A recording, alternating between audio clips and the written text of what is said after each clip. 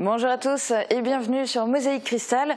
Suite aux annonces nationales, beaucoup de gens s'attendaient à une baisse de leur taxe d'habitation, mais ce n'est pas le cas pour tout le monde. On fera le point dans cette émission et on a invité un maire pour nous expliquer les modes de calcul et c'est le maire de Siersthal qui a répondu présent. Daniel Zintz, bonjour. Bonjour. Et merci d'avance pour les explications que vous allez pouvoir nous apporter tout à l'heure. Les internautes aussi réagissent sur le thème de la taxe d'habitation et toi Sandrine, tu seras leur porte-parole. Coucou. Salut. Et puis tu nous dévoileras aussi tes bons plans et idées de sortie. Mais pour le moment, on commence cette émission à Sourtes avec un train très particulier. Marie est sur place pour nous en dire plus. Marie, bonjour. Est-ce qu'un nouveau train va circuler dans le pays de Beach ? Alors non Julia, il n'y a pas de nouveau train qui circulera dans le pays de Beach. En revanche, juste derrière moi, la réplique du Ziegel. Alors c'est le nom allemand pour le diminutif allemand pour petit train, parce qu'on parle du train qui circulait entre Wingen-sur-Moder et Saint-Louis-les-Beach fin 19e jusqu'au milieu du 20e siècle. Un train qui a arrêté de circuler en 1971 et auquel les habitants du pays de Beach sont très attachés. Les arboriculteurs de Sourtes ont d'ailleurs décidé de lui rendre hommage en réalisant cette réplique juste derrière moi pour l'exposition fruitière qui se déroulera le samedi 21 octobre, ce samedi, dans la salle polyvalente où je me trouve actuellement à Sourtes. On en dit plus un peu plus tard dans l'émission sur le train, sur les travaux qu'ont nécessité cette réplique avec le président des arboriculteurs, Tommy Schmidt. Super, et bien donc merci Marie, merci à Uranie pour les moyens techniques et on refait appel à vous tout à l'heure. On va d'abord faire un tour d'horizon de l'actu du secteur en 60 secondes.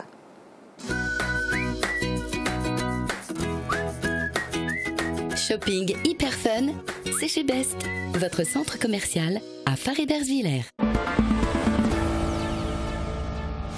Les panneaux de signalisation encore une fois dégradés au pays de Beach.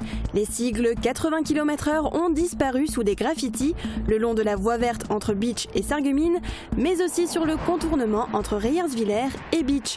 Ce n'est pas la première fois que cela arrive. Ces dégradations ont un coût pour le département, jusqu'à 350 € par panneau. Une fresque pour remplacer une haie trop imposante. C'est le choix qu'a fait une habitante de Sarinsmain pour égayer son jardin rue des Vergers. Pour cette peinture murale, elle a fait appel à Raymond Colling qui s'est inspiré d'une photo. On y voit l'église et la Sarre depuis le chemin de halage. Quelque temps auparavant, le peintre avait déjà réalisé une fresque animalière pour cette même habitante. Concilier l'homme et la nature, c'est le travail de 3 ans de recherche sur les forêts du Beacherland qui a été présenté à Beach. Une étude menée conjointement entre les universités de Lorraine, Strasbourg et Besançon. Il apparaît que les activités humaines ont indirectement modifié les tourbières, une donnée parmi d'autres à prendre en compte dans les projets d'aménagement. Des activités culinaires pour les locataires de la résidence Les Marguerites à Sarreguemines. 2 fois par mois, les résidents participent à un atelier cuisine. À chaque séance, ils réalisent une recette salée et 2 recettes sucrées. Les participantes mettent la main à la pâte avec enthousiasme. Cet atelier aide à maintenir leur autonomie. Une nouvelle église évangélique a été inaugurée à Beach. Désormais, la communauté évangéliste, une centaine de fidèles réguliers, a ses propres murs. Une messe est célébrée tous les dimanches à 9h30. D'autres activités sont organisées ponctuellement. L'ancien magasin de carrelage aura eu besoin de 7 mois de travaux pour se transformer. L'église évangélique de la rue de la Paix est la seule du pays de Beach.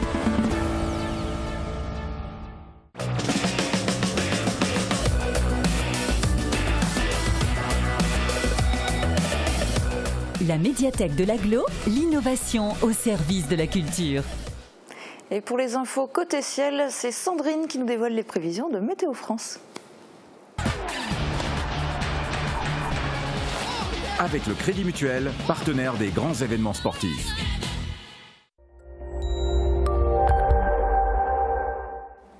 Alors, pour demain, toujours pas de nuages à l'horizon. On prend les mêmes et on recommence. Alors, il y aura des nuages le matin qui laisseront rapidement place à de belles éclaircies et on va pouvoir profiter d'une belle après-midi bien ensoleillée. En début de journée, il y aura un peu de vent qui rendra les températures matinales un peu plus fraîches. Mais pour le reste de la journée, on pourra profiter de températures qui vont remonter jusqu'à 19 à 22 degrés. Demain, nous serons le vendredi 19 octobre. Le soleil nous accompagnera de 7h59 à 18h33 et nous fêterons fêterons les René, qui d'ailleurs, un de nos fidèles internautes porte ce prénom. Alors on lui souhaite une bonne fête un petit peu en avance. Et en parlant de nos internautes, je vous rappelle que dorénavant, après la météo, nous vous proposons l'image du jour qui peut refléter un paysage ou un moment du quotidien que vous avez pris le temps d'immortaliser. Alors pour aujourd'hui, je vous emmène en promenade dans les prés à la tombée de la nuit. Mais n'hésitez pas à nous envoyer vos photos et vidéos via Facebook ou alors par mail à notre adresse contact@mosaïque-cristal.tv.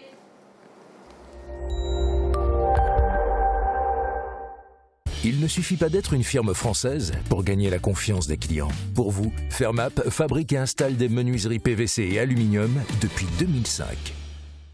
Marie vous le disait en début d'émission, le Ziegel qui est à Sourth, qui va être exposé à Sourth ce week-end, est une réplique du train qui circulait entre Wingen-sur-Moder et Saint-Louis-les-Bitches jusqu'en 1969. On vous propose un petit récap historique dans ce reportage d'Uranie Tozic et Marie Luff.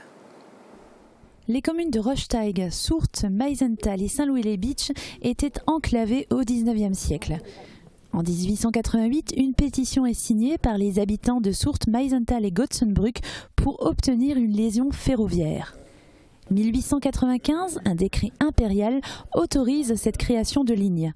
Le train qui circule entre Wingen-sur-Moder et Saint-Louis-les-Bitches a une utilité précise, le transport de marchandises. Alors ce Ziegel était principalement destiné à l'acheminement des combustibles dans la verrerie de Meisenthal et dans la cristallerie de Saint-Louis-les-Bitches. Il servait aussi à exporter les sabots qui étaient fabriqués à Sourth vers des destinations comme Strasbourg et Mulhouse. Le train est géré par la Direction générale des chemins de fer d'Alsace-Lorraine, avant d'être repris en 1918 par l'administration nationale française.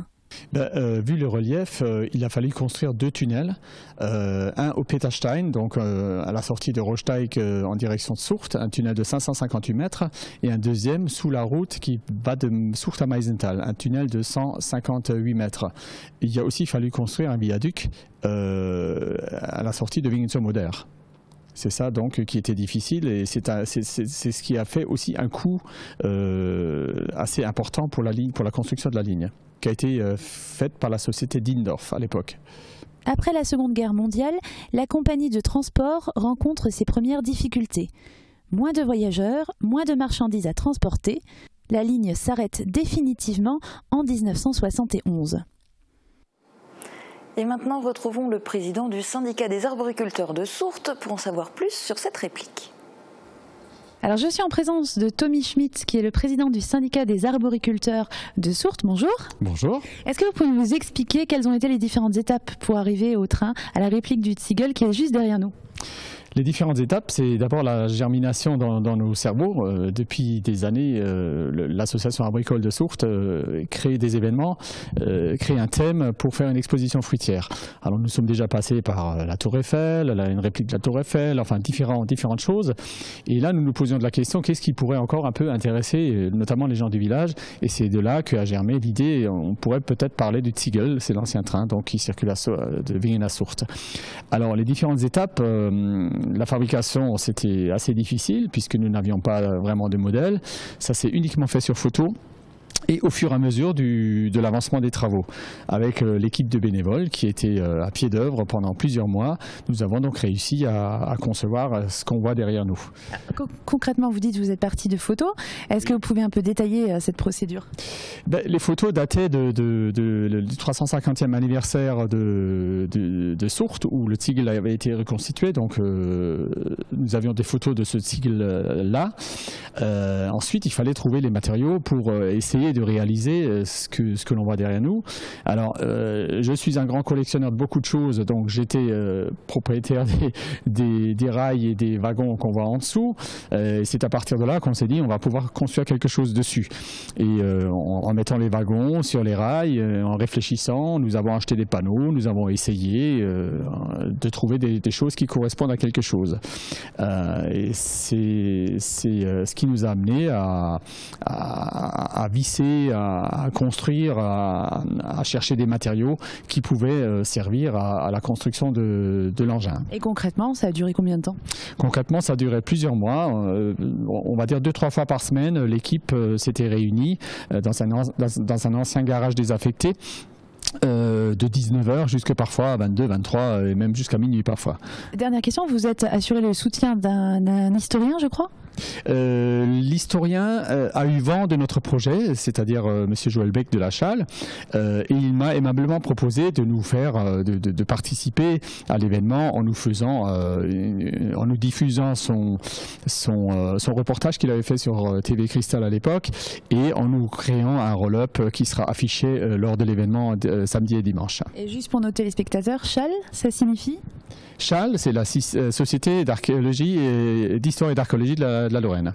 Merci beaucoup. Voilà, je vous en prie. Et voilà Julia, maintenant tu connais le secret de fabrication de cette réplique qui se trouve juste derrière nous. Merci Marie. Alors, ils n'avaient pas de train à prendre, mais ils ont couru très très vite. Les élèves de Beach ont couru pour la bonne cause. Hier avait lieu la 10e course enduro caritative au profit de l'association ELA qui lutte contre les maladies génétiques rares, en l'occurrence les leucodystrophies. Une course sans compétition, sauf une, battre la maladie.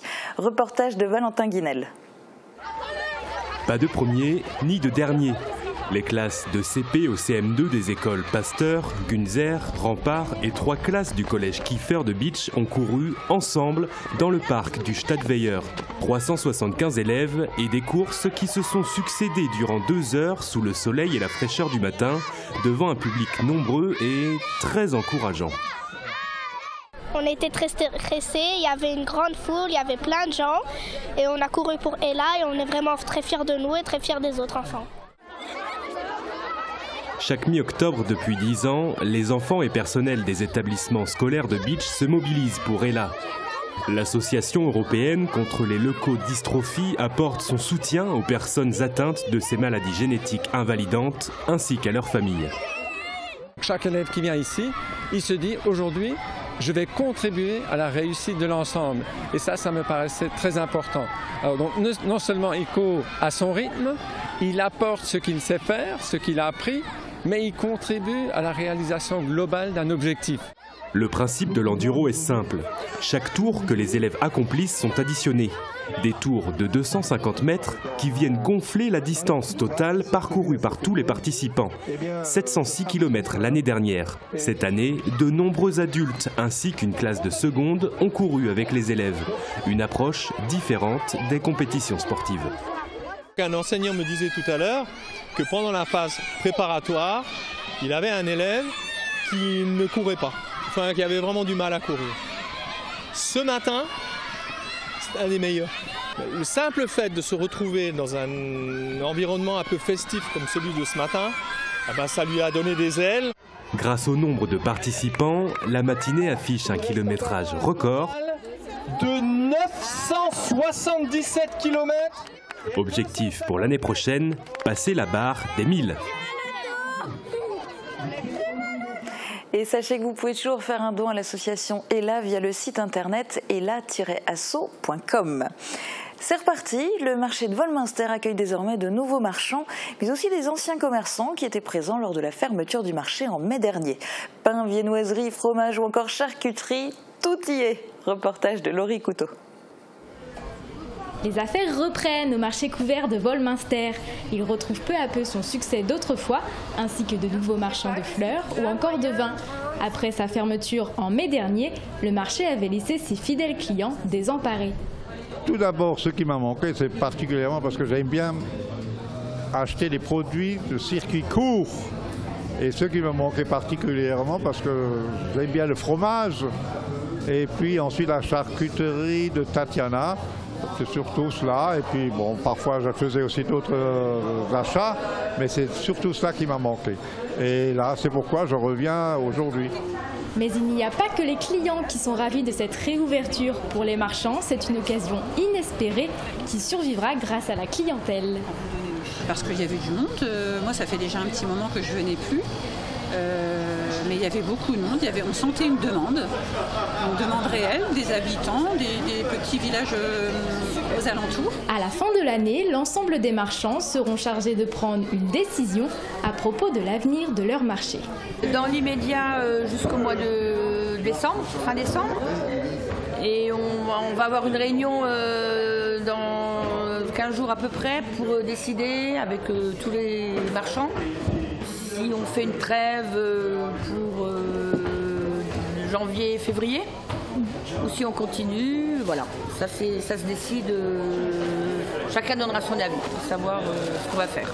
Mais pas de quoi s'inquiéter pour les habitants de Volmunster et ses alentours. Le marché est encore ouvert tous les jeudis, au moins pour les prochains mois. La cuisine comme moyen de maintenir, voire de développer l'autonomie. 2 fois par mois, des locataires de la résidence Les Marguerites participent à un atelier cuisine. Pendant 2 heures, elles réalisent à Sarreguemines une préparation salée et 2 autres sucrées. Guillaume Dumonteil s'en est rendu compte à l'occasion de la semaine du goût. Soupe de potiron, gâteau aux noisettes et salade de fruits. C'est le programme de l'atelier cuisine du jour. Et les participantes ne se sont pas fait prier. Au bout de 40 minutes d'activité, elles avaient déjà tout terminé.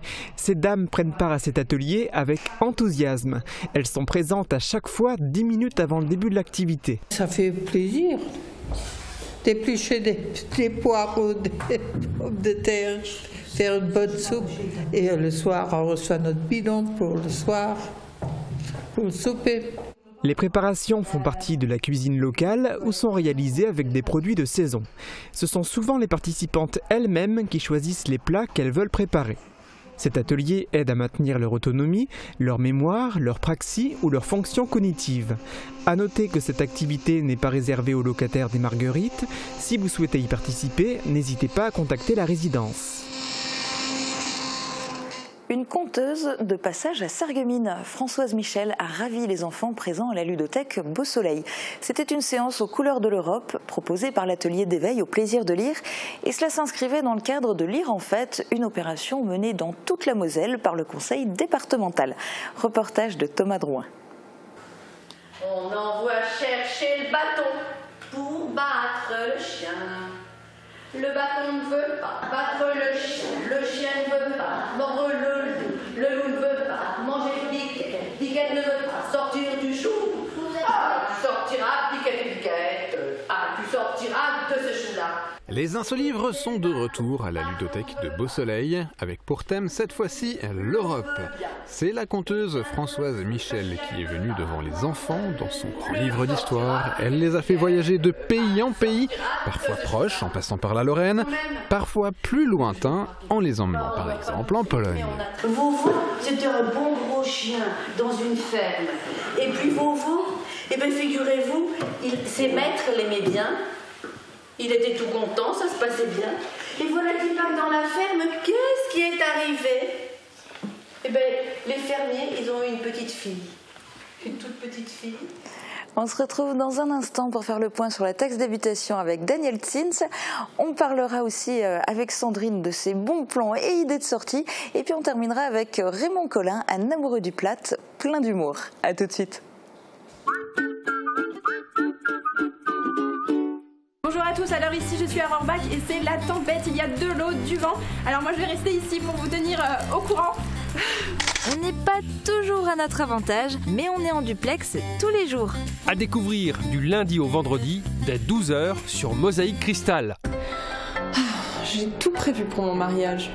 La salle, la robe, le traiteur, le fleuriste et même le photographe. Et pour le voyage de noces, pas facile de choisir. Notre agence prêt-à-partir de Sarreguemines vous aide sur le choix de la destination, des activités, grâce à des conseils personnalisés. Avec prêt-à-partir, dites oui à l'inoubliable. Nouveau en zone industrielle de Sarreguemines, l'atelier gourmand vous propose toute une sélection de gourmandises, du pain frais toute la journée, de succulentes pâtisseries artisanales, des hamburgers maison fraîcheur garantie et tout un assortiment de pizzas et de sandwichs. Vous pouvez manger sur place ou profiter du drive. L'atelier gourmand vous invite chaque jour du lundi au samedi de 5h du matin à 22h. Une franchise internationale, c'est une force. Mais les géants ont aussi besoin d'une âme. C'est ici qu'elle se trouve, dans ces mains qui entretiennent votre moteur. Elle est dans l'attention particulière faite à la révision de vos freins. Elle est dans la mécanique délicate d'une courroie de distribution. Elle est dans le contrôle minutieux du parallélisme de vos roues. Elle est dans l'attention particulière de votre accueil. Volmunster, vous êtes entre de bonnes mains.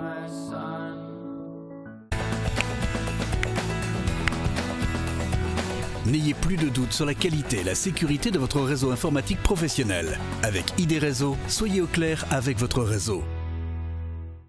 L'hiver arrive, je renforce mes défenses immunitaires. La Vie Claire propose plus de 1850 produits pour mieux vivre au quotidien. Produits de saison, produits frais, toujours bio et durables, vous attendent dans notre enseigne éco-responsable. Découvrez aussi nos produits vitaminés, compléments alimentaires, sans oublier la cosmétique au top des exigences. La Vie Claire cultive la bio depuis 70 ans.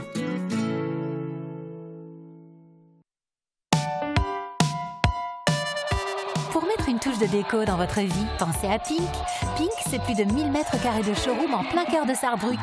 Retrouvez toutes les tendances déco, saison par saison et pour toutes les occasions. En plus, le parking est gratuit à l'arrière du magasin. Pink, votre paradis déco à Sarrebruck, à côté l'Europa Galerie. Un nouvel Intermarché, c'est l'événement de la rentrée. Découvrez sa vaste gamme, produits bio et locaux de la ferme, poissons frais. Amateurs de vin auront les conseils du sommelier. Pour un petit-déj, un plat du jour, une envie sucrée, par ici la brasserie. Et faites un tour par le Fournil, pain frais et viennoiserie en continu. L'Intermarché des faïenceries, votre magasin de proximité.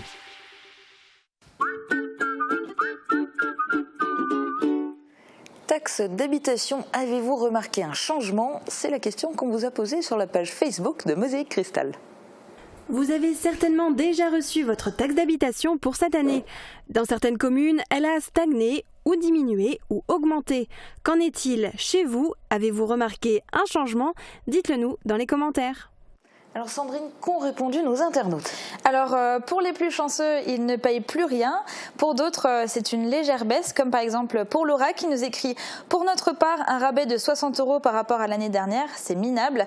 Ou encore Roger qui nous dit « J'aurais dû avoir d'après mes calculs dans les 300 €, ils m'ont viré 156 €. Bon, c'est toujours ça à prendre ». Mais la majorité de nos internautes ont constaté une augmentation de cette taxe. Alors René nous a écrit « Dans mon entourage, j'entends des grincements de dents. Les collectivités concernées ne font plus confiance à l'État.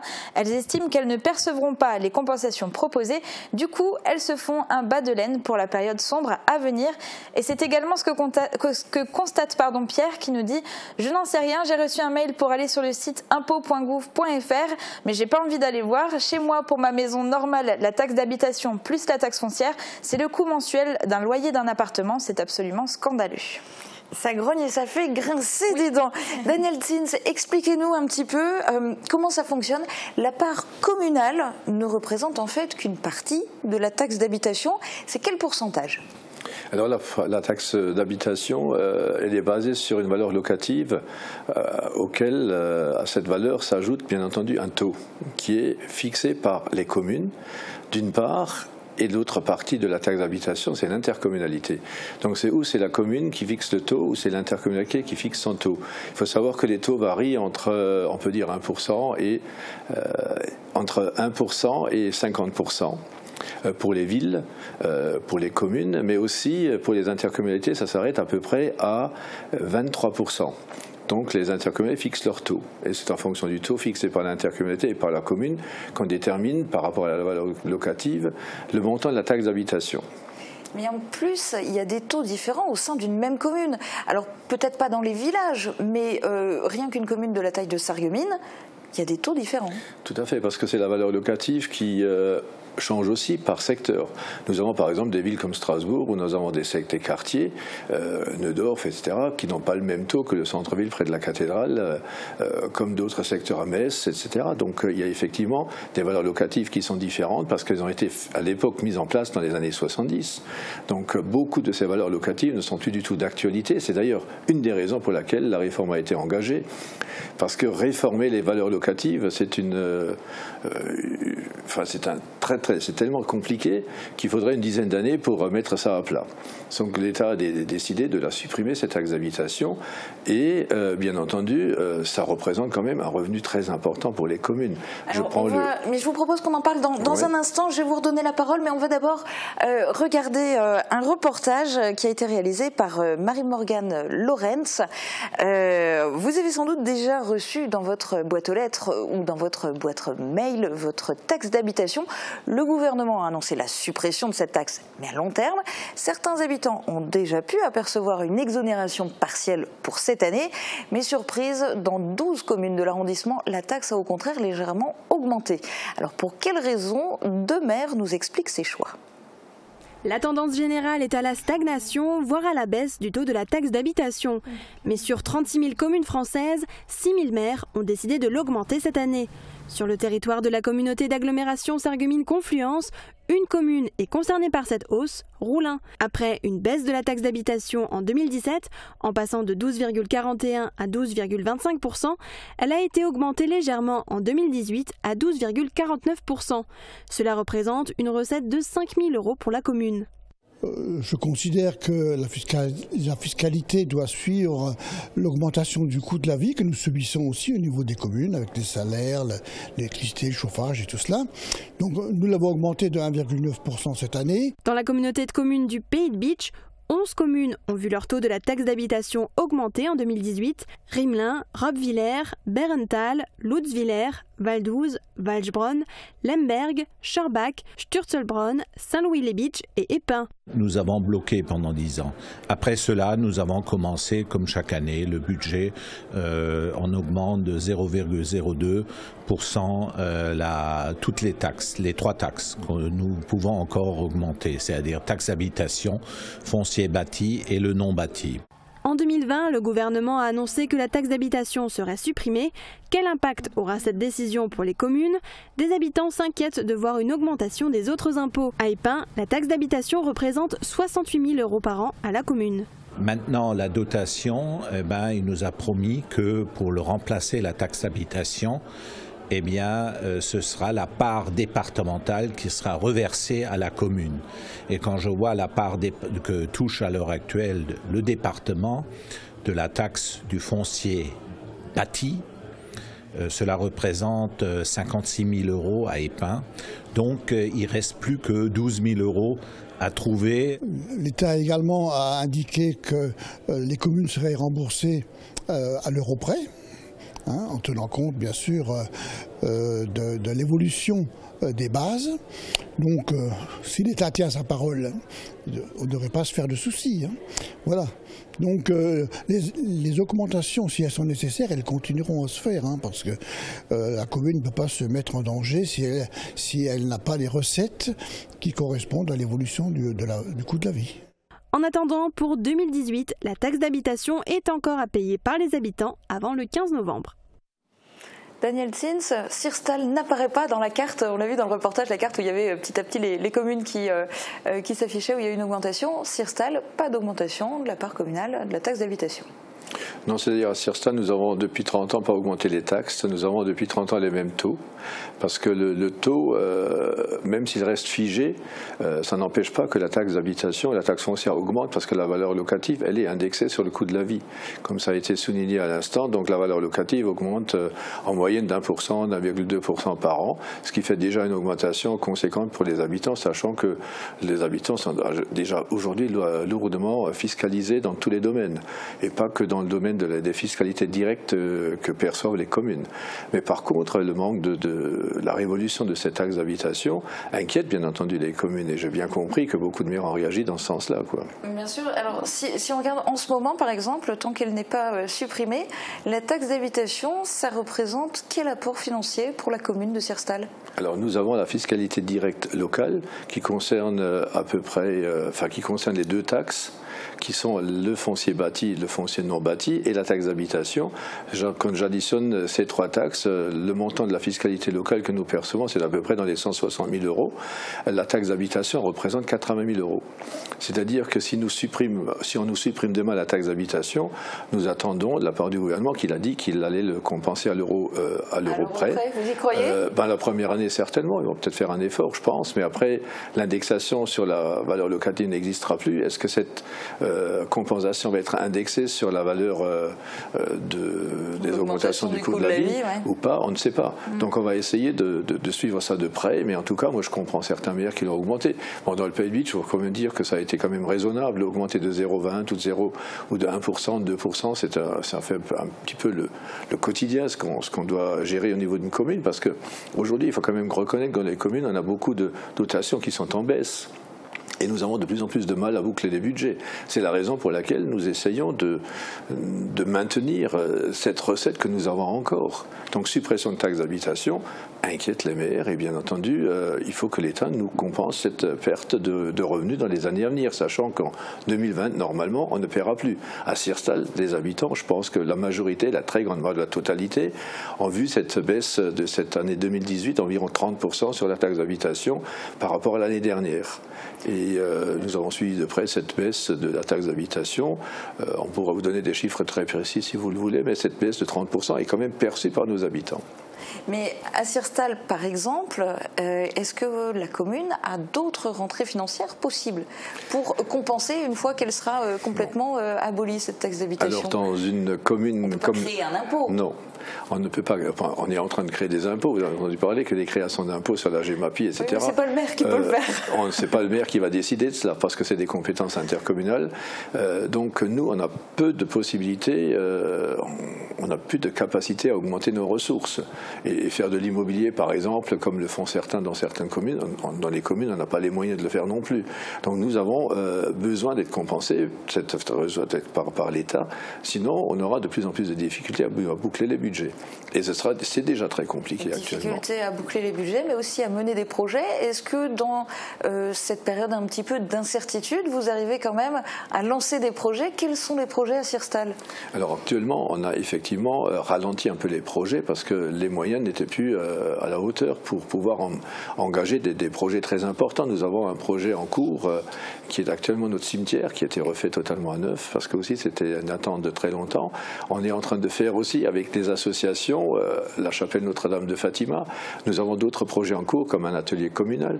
Mais tous ces projets-là, actuellement, nous sommes en train de les ficeler de façon très précise pour pouvoir respecter les budgets à l'avance. Sinon, on aura du mal à boucler les financements. Et sachant que plus la commune est petite, plus les crédits sont difficiles à obtenir. D'ailleurs, c'est pour cette raison que la Caisse des dépôts et de consignation a été maintenant un petit peu plus évoluée vers les collectivités, mais nous avons du mal à obtenir des crédits dans la mesure où les endettements des communes sont déjà conséquents. Rien que quand j'ai fait le plein cette année de mazout pour les écoles, par rapport à l'année dernière, c'était le double de la dépense. Donc vous voyez, les dépenses augmentent sans cesse et on est impuissant par rapport à tout ce qui se passe autour de nous et on subit des augmentations des dépenses en permanence. Par contre, les recettes sont de pire en pire, sont de plus en plus souvent à la baisse. Alors, donc voilà la gestion qui devient compliquée, quoi. Heureusement, pour certains projets, vous avez des coups de main directs des citoyens. On va en profiter pour en parler, pour le montrer. Il y a un concert qui a lieu ce week-end. Est-ce que vous pouvez nous en dire quelques mots? Alors c'est un concert qui est donné à l'église Saint-Marc de Siersthal. C'est dans le cadre aussi de la bénédiction des orques, qui était un projet qui s'est terminé il y a peu de temps. Et donc pour la bénédiction de ces orques, nous avons organisé un concert avec une chorale qui nous vient de Moselle Sud. C'est une chorale grégorienne et qui s'est déjà produit à la cathédrale de Strasbourg, un peu partout en Moselle Sud, Phalsbourg, Sarrebourg, et qui seront dimanche prochain chez nous à Siersthal à 16h pour ce concert. Et les bénéfices de ce concert, un petit plateau à la fin, serviront à boucler le budget de la charpente de Notre-Dame de Fatima. Et bien voilà, le message est passé. Merci beaucoup. Et justement, on continue du côté des sorties, les autres bons plans. Sandrine, le week-end ne sera pas de tout repos. Et tu commences d'ailleurs par nous faire courir. Oui, pourquoi pas. Alors, avec les 10 km de Sarreguemines qu'on ne présente plus d'ailleurs parce qu'ils sont devenus tellement populaires, pas moins de 1900 coureurs ont franchi la ligne d'arrivée en 2016. Alors, peut-être encore plus cette année, on l'espère pour eux. Alors, si vous voulez faire partie des participants, il suffit de vous inscrire à l'office de tourisme de Sarreguemines ou sur le site de l'association Courez avec nous. La participation est de 10 € par coureur. Alors par contre, faites attention, vous avez jusqu'à encore le 20 octobre à midi pour vous inscrire et il n'y aura pas d'inscription le jour même. Donc dernier carat, samedi midi pour pouvoir courir dimanche matin. Toujours à Sarreguemines, un autre événement populaire qui aura lieu ce week-end. Oui, Oui, c'est le marché paysan qui est organisé par la même. Alors il aura lieu ce dimanche au bord de la Sarre, sur l'esplanade du casino. Alors comme chaque année, vous pourrez déguster des produits de la ferme, mais aussi profiter d'animations toute la journée de 10h à 18h. Et pour ça, pour la 8e édition, vous pourrez également profiter d'une nouveauté. Du 15 au 21 octobre, la brasserie du casino vous proposera un menu spécial du marché paysan avec uniquement des produits locaux. Et pour certains chanceux, les vacances scolaires commencent demain soir. Du coup, est-ce que tu proposes quelque chose pour les jeunes? Moi, je pense toujours aux jeunes. Alors, j'ai un bon plan pour les ados et les pré-ados. C'est le dispositif Moselle Jeune, mis en place par le conseil départemental de la Moselle. Alors, à Sarreguemines, c'est le service jeunesse qui l'organise avec des partenaires pendant les vacances scolaires. D'habitude, il y a énormément d'activités sportives, mais cette année, ce sera différent. Ce sera plutôt axé sur les arts scéniques. Et je vous propose d'écouter Denis Pfeiffer pour en savoir plus. Ce qui change, c'est que cette année, par rapport aux années passées, une plus large place sera faite à tout ce qui concerne le domaine culturel, en partenariat avec le centre socio-culturel de Sarreguemines, le service jeunesse de la ville. Nous allons effectivement proposer divers ateliers aux jeunes de 11 à 17 ans, ateliers scéniques, notamment dans le domaine de la musique assistée par ordinateur, de slam, de danse diverses et variées, et pour lesquels chacun pourra construire un projet et s'exprimer. Et dans ce dispositif Moselle Jeunesse, il y aura aussi des ateliers graffiti, des arts du cirque, du scratch et des cup songs. Alors ça se passe la première semaine des vacances de la Toussaint, donc la semaine prochaine, du 22 au 26 octobre. Ça s'adresse plutôt aux 11-17 ans et c'est gratuit, mais sur inscription au 07 85 43 35 57. Et notez que des navettes gratuites permettront de faire l'aller-retour vers le centre socioculturel depuis les quartiers de la ville. Place à la musique à présent, tu as plusieurs concerts à nous proposer. Tout à fait, alors à commencer par 2 concerts à la brasserie du Terminus à Sarreguemines.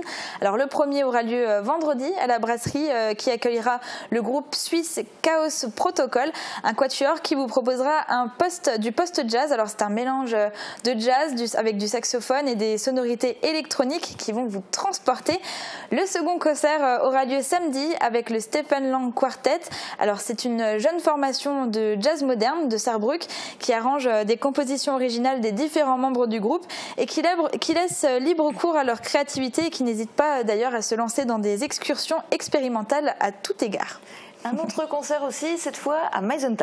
Oui, alors il s'agit du concert du groupe Who Killed Bruce Lee, le groupe récemment formé dans une ancienne imprimerie de la zone industrielle de Beyrouth, qui vous proposera un concert exceptionnel avec un mélange indie, rock et électro.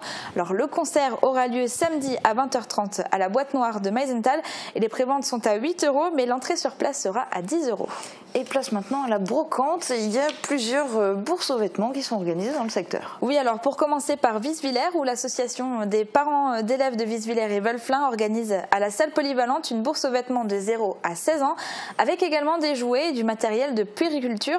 Alors c'est ce dimanche de 9h à 16h30. Et la deuxième est organisée à Grosse-Biederstroff. Oui, également ce dimanche de 8h à 18h à l'espace Jeux et Loisirs de Grosse-Biederstroff. Alors vous y trouverez du matériel de puériculture, des jouets, mais également des vêtements pour adultes. Et enfin la dernière, elle a lieu à Rohrbach-les-Beach.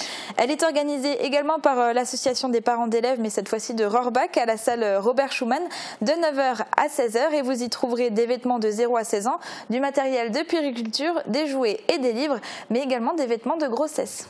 Et on termine cette chronique avec l'annulation d'un événement. Oui, alors c'est la foire semestrielle qui était prévue ce dimanche à Beach, qui sera exceptionnellement annulée par manque de participants. Dommage. Oui. Mais merci Sandrine pour toutes ces infos. Avec plaisir. Place maintenant au supplément. Je vous souhaite une très bonne journée. Je vous laisse en compagnie de Raymond Colling. Mes parents étaient des petits paysans, je ne l'ai jamais oublié. Ce sont les mots de ce personnage emblématique du pays de Beach. Fervent défenseur de notre langue régionale, le plate, Raymond Colling se définit comme un homme simple avec de l'humour. Durant les années 90-2000, il a côtoyé la scène avec ses one-man shows, des spectacles inspirés de scènes de la vie quotidienne. Gros plan sur un homme modeste à la carrière exemplaire. Au club Bouygues de Sarreguemines, Forbach et Saint-Avold, vous profitez du plus grand réseau 4G de France, de la puissance de la fibre et d'un large choix de téléphones portables.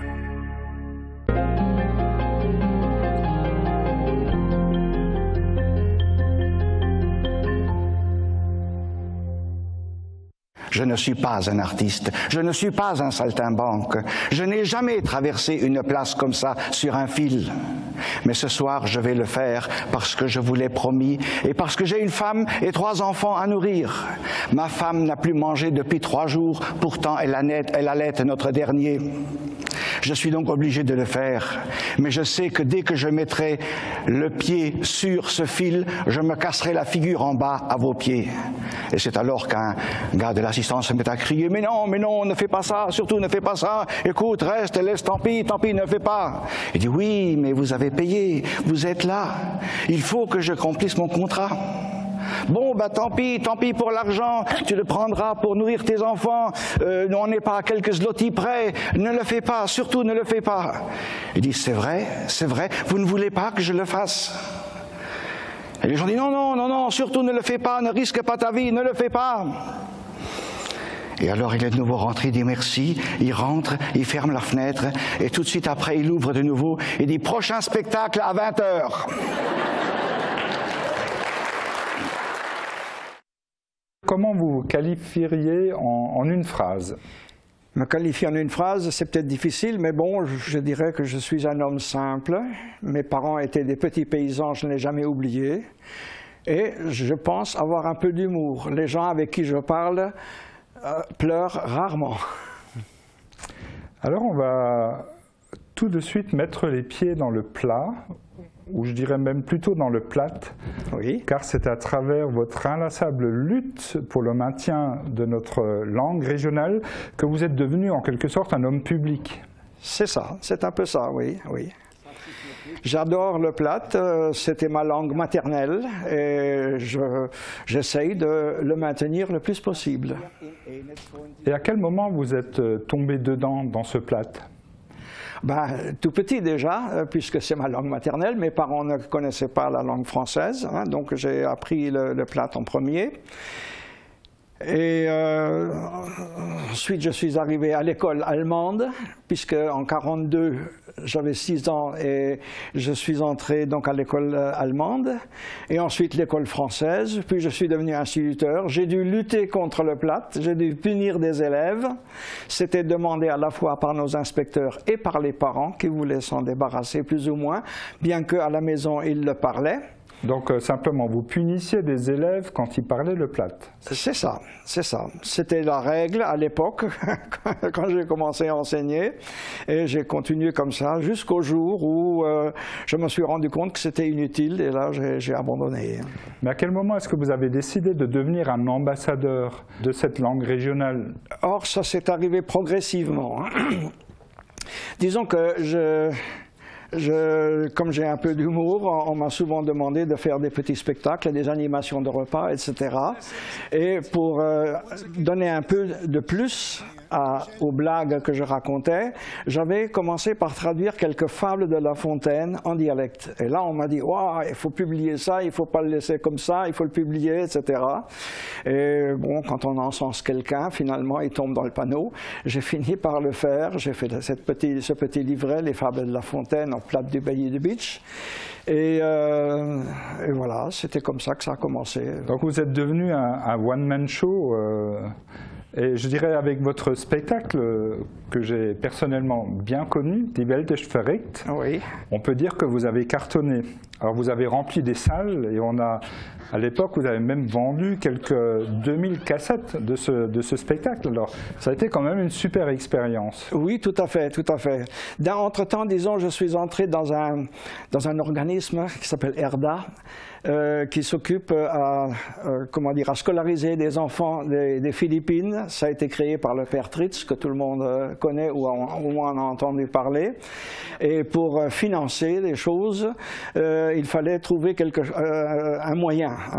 Alors on avait pensé à inviter des personnalités du showbiz, etc., mais ça coûtait trop cher. On n'était pas sûr de rentrer dans nos fonds.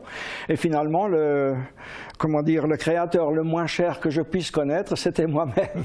Donc je me suis lancé là-dedans et j'ai fait plusieurs spectacles, effectivement. Die Welt ist verrückt, je l'ai fait 25 fois. Même en Allemagne. Quand vous bâtissez un spectacle de ce type, comment est-ce que vous fonctionnez? Quelles sont vos sources d'inspiration? Or, pour moi, c'est beaucoup la vie de tous les jours, d'une part, et aussi la comparaison entre autrefois et aujourd'hui.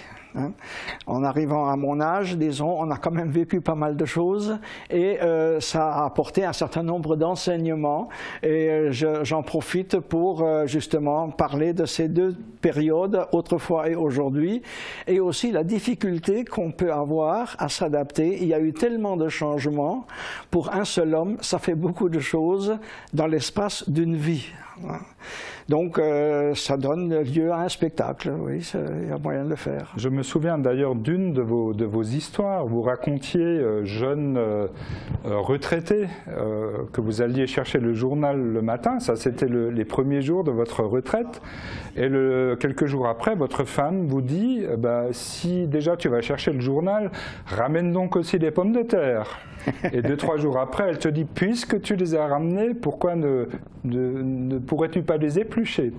Et c'est un peu comme ça que vous avez construit ces spectacles, en vous inspirant vraiment de scènes de la vie de tous les jours. Ça a même donné lieu à un poème, Taxe, où je raconte un petit peu ce genre de choses, quoi. Oui. Alors vous êtes aussi un invité de marque dans les Kappensitzungen de la région. Vous avez d'ailleurs fêté, je crois, l'an passé, vos 40 ans de scène, rien qu'à l'hôtel de ville de Sarreguemines. Alors en vous regardant évoluer dans le tonneau, j'ai souvent cherché à savoir ce qui vous anime vraiment. Alors est-ce que c'est le besoin de faire passer vos messages ou est-ce que c'est le besoin de faire rire, simplement? Il y a un petit peu les deux. Hein, mais je pense que le fait de faire rire, c'est quand même prédominant. Les histoires que je raconte, il faut d'abord qu'elles me fassent rire moi-même, et ensuite il faut que je les arrange à ma sauce, je dirais. Si je raconte une histoire telle que je l'ai entendue, parce que je ne les invente pas toujours, bien sûr, si je la raconte de la façon dont je l'ai entendue, ça ne donne pas grand-chose. Par contre, si je l'intègre, si je la raconte avec mes mots, mes expressions, mes tournures de phrases, etc., ça devient tout à fait autre chose. Et là, en général, quand même, j'emporte l'hilarité des gens. Là, du coup, j'ai envie de vous demander de nous raconter une toute petite histoire. Est-ce que vous en avez une qui est toute prête dans votre tête? Oh, il y en a toujours, oui. Par exemple, le fils du pasteur vient d'avoir 18 ans. Et dans la semaine qui suit, il fait son permis. Les jeunes n'attendent plus longtemps, 18 ans, plouf, le permis, quoi. Le papa l'emmène à l'endroit où le permis se passe. C'était un très bon élève. Il a donc eu du premier coup. Et au retour, il dit très fièrement au papa, maintenant, il faudra que tu me prêtes parfois la voiture. J'ai le permis. Et papa fait, mon fils, avec la voiture, c'est comme ça. Premièrement, tu fais ton bac.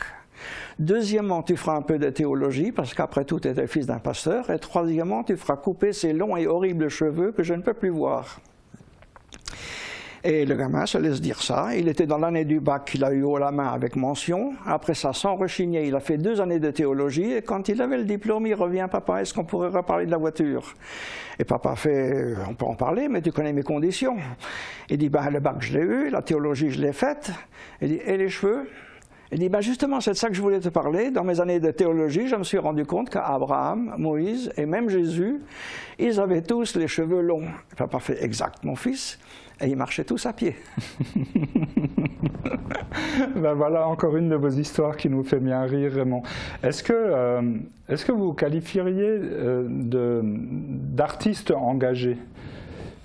Parce que vous en avez quand même profité pour faire passer un tas de messages sur les politiques, sur la vie locale en général. Oui, mais de là à dire qu'on veut faire passer un message, je ne sais pas si c'est vraiment le terme exact.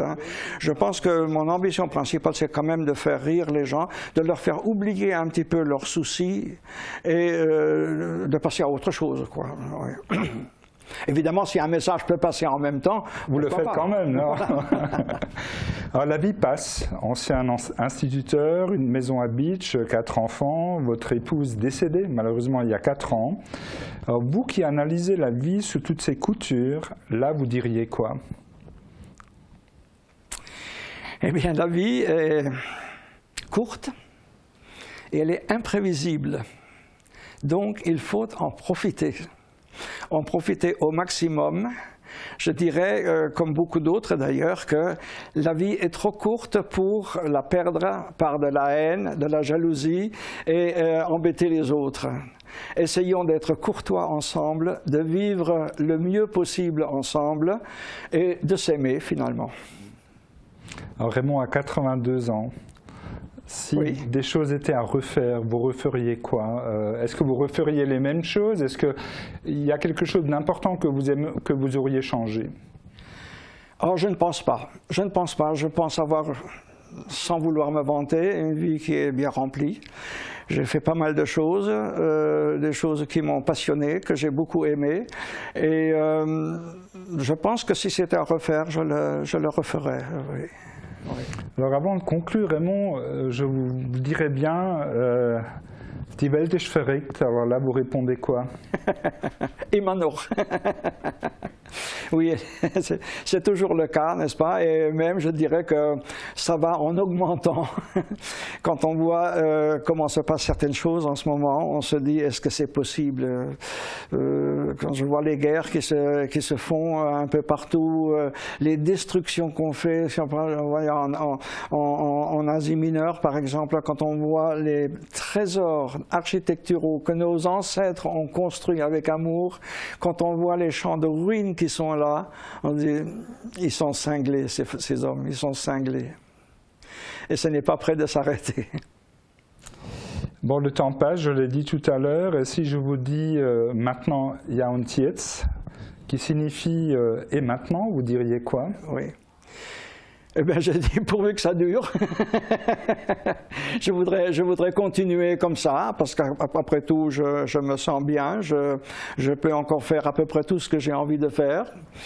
Et au point de vue santé, ça va à peu près, pourquoi pas, pourvu que ça dure.